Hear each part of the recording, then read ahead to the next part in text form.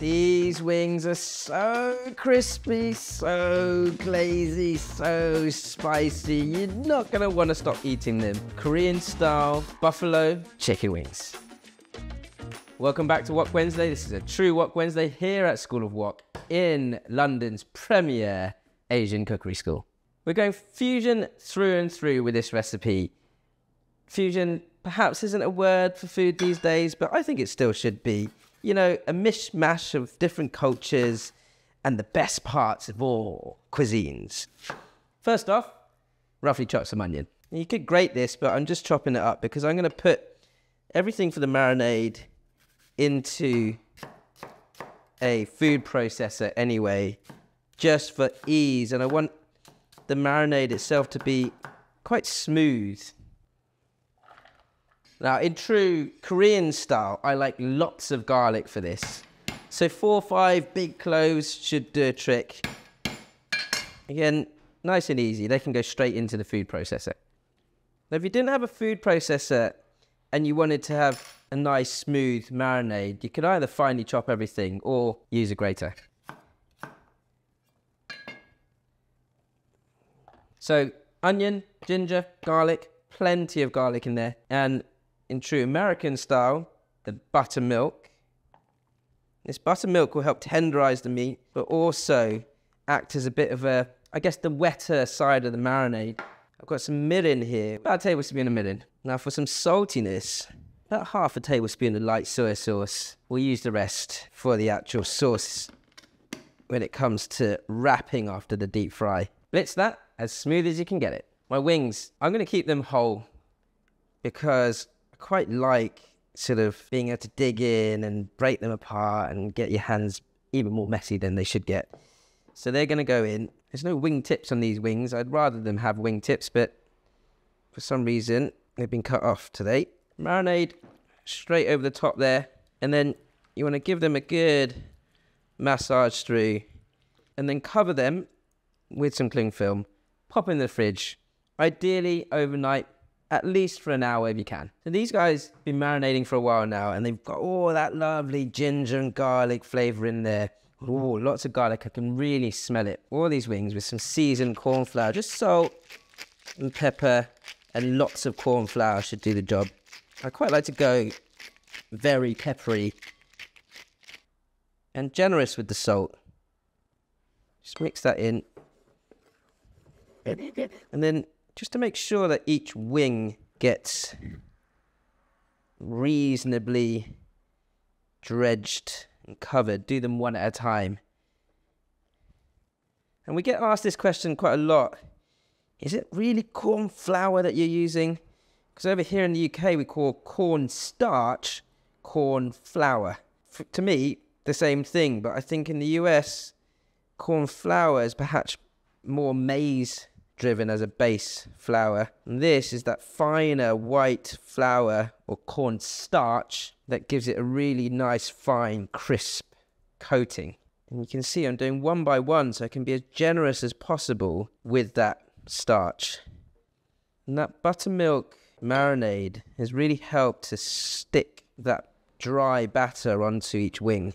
I'm just testing my oil here. I'm cooking it in our cast iron wok, just so it retains heat and deep fries nice and evenly. It's on a high heat. My wooden chopsticks are fizzing, which means that we're at about 180 degrees C. So I'm going to start these wings off on a high heat, and then once they're all in, after about a minute or so, bring the heat down to medium heat.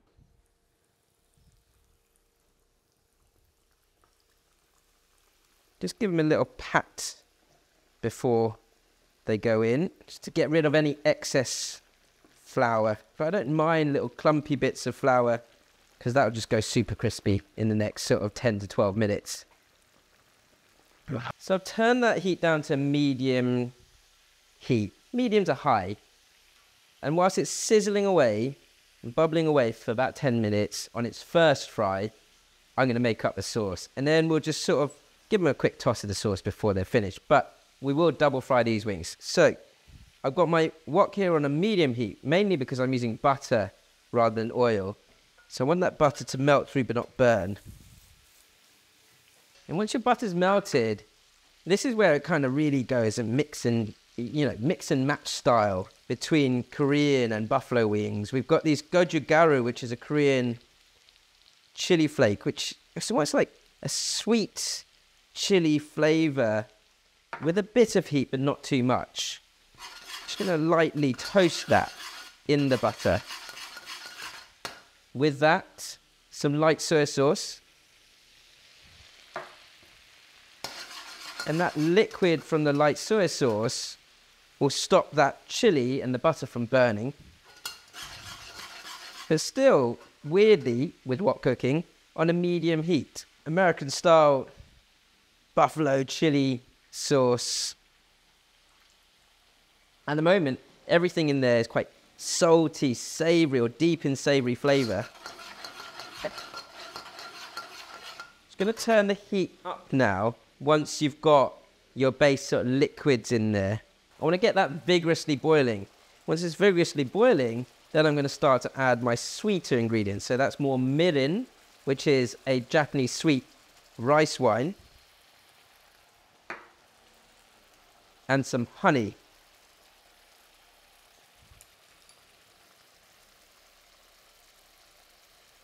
Give that a little mix round, and oh, I can already taste this without even tasting it or biting into it, because it just smells incredible. That perfect balance of sweet, sour, sort of vinegar from the buffalo sauce, and then the addition of the gochugaru, the mirin. This is gonna be amazing. Once you've got that lovely sort of syrupy texture on that high heat, I'd switch it off until your wings are ready. Now, I'm pretty sure I've said this in other sort of deep frying videos, but when you're deep frying or cooking anything, you cook with your senses, and the idea is that, like, you can hear when your wings are fully cooked through, and that's from just the amount of bubbling or sizzling that's happening.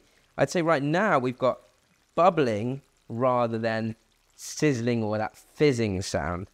And so that says to me that it's cooked, the meat is cooked all the way through to the bone. And that on that first fry, you can see already how crispy that is. That's been about just over 10 minutes of deep frying. And the second fry really is, other than draining that sort of oil off the wings themselves, is to allow your oil to get to really high temperature again. So I put it on maximum heat so that the second fry is literally like a minute maximum until it's super crispy before it then goes into the sauce. Whilst that sauce is bubbling away and caramelizing nicely, you want to coat your crispy wings, and then the sugar or that honey in that sauce will just sort of glaze the wings. You can, of course, toss them in the wok if you wish, but because I've kept them whole, I think it's easier just to do it like this.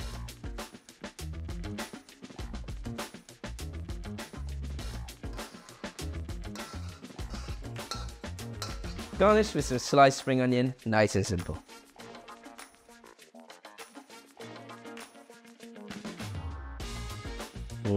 Thank you, America. Thank you, Korea.